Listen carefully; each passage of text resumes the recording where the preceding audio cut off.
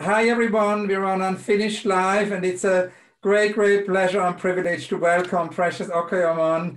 Precious, I'm so excited. This is our seventh interview, and I was thinking that maybe today we could begin with the only recurrent question in all my conversation, and that's the conversation, actually the question about the unrealized project. And when I asked you this question before, you told me that you have this wonderful unrealized project about the community that is a sustainable installation of future world building, a queer space of people you love and with whom you live together and work on actually building these worlds. Can you tell us a little bit about this idea of future world building?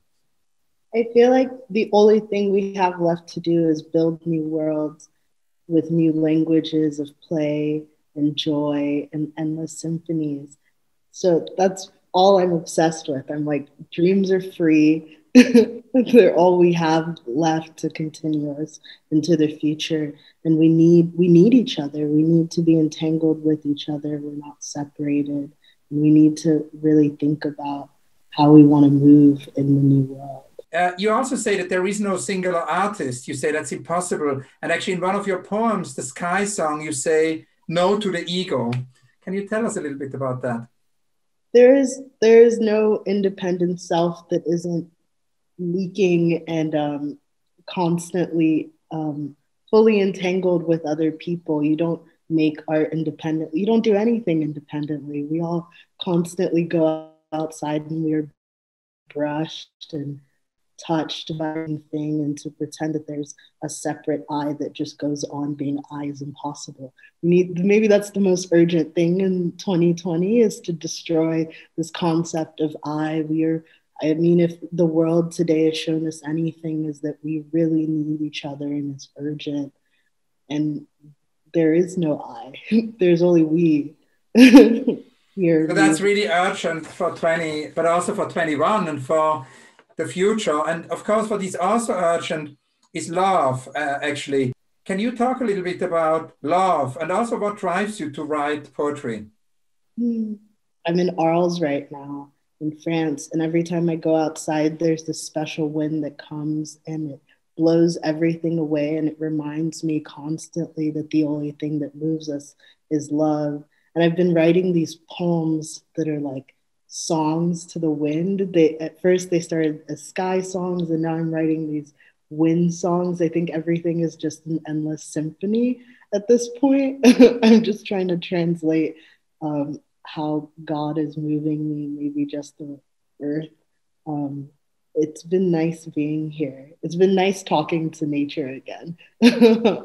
Beautiful. So you've been writing poems about the famous wind in Arles, which is the Mistral, no? The straw, it moves me. It moves me terribly here. It moved me to tears the other day. It just blew everything away. Almost blew Rainbow away. You know, Jonas Mekas did a beautiful film. He actually tried to film the Mistral. Wow, how do you Yeah, film the wind? how to film the wind. Yeah. I wanted to ask you about generosity because it plays a very big role in your work. Generosity also through food, through these Yeah. amazing dinners you organize. Can you talk a little bit about, yeah, about generosity, but generosity also as a political act? Care is praxis. Honestly, caring for people is like caring for yourself.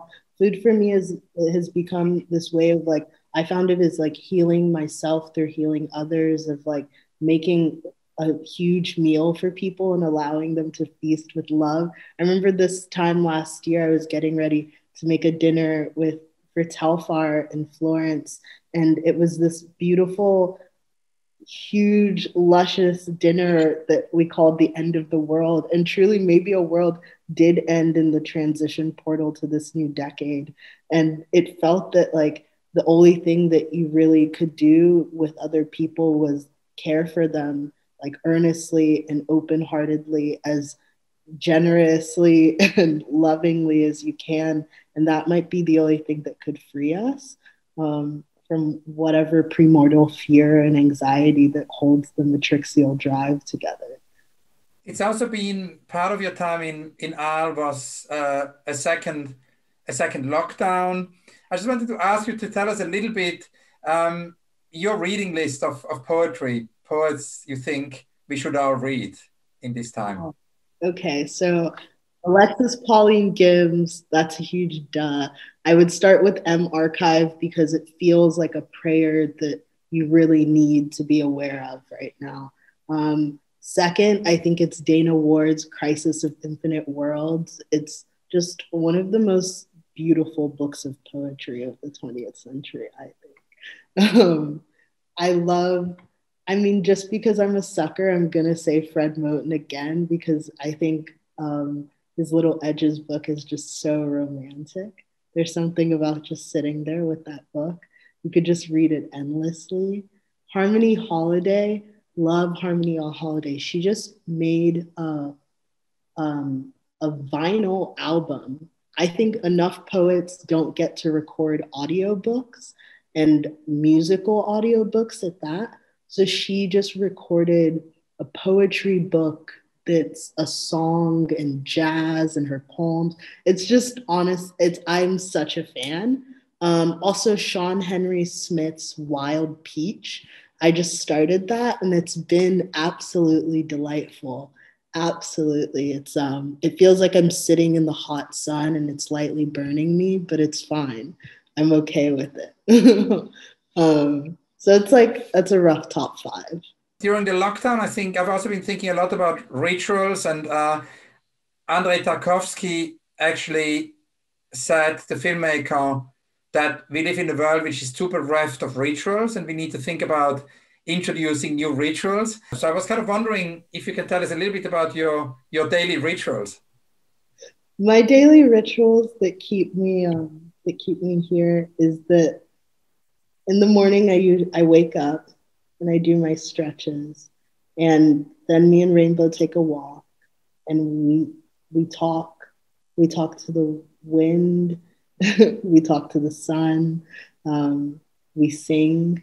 I think it's important every day to go outside and deeply listen to everything around you and be present in that. And that's like one of my things, is that I have to go outside no matter what it is. In the first hour, I wake up, walk around, and literally talk to the space around me and just be with it. I also think it's very important to meditate. I've been meditating a lot, even if it's like 20 minutes a day. It's really important, I think, for artists and also for everybody to just sit with yourself and listen to what you need, because that really helps you remember what your needs are and also remember what your desires are and be more in touch with your dreams.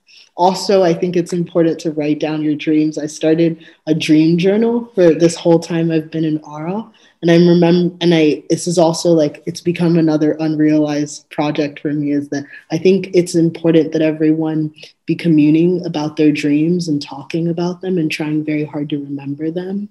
And I feel like it would be really nice to have a dream archive.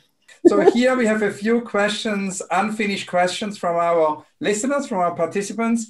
And I'm going to read you a few. So Precious, the first question is, what are you the mirror of?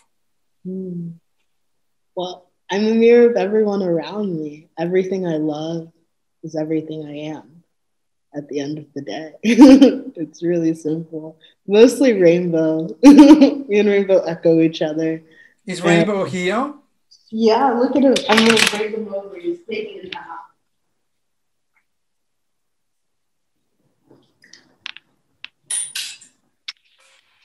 This little poodle. This is what I'm a mirror of. Oh, wow. Hi, Rainbow. Hi. So great. So the second question we received from the participants, from the listeners, are you free?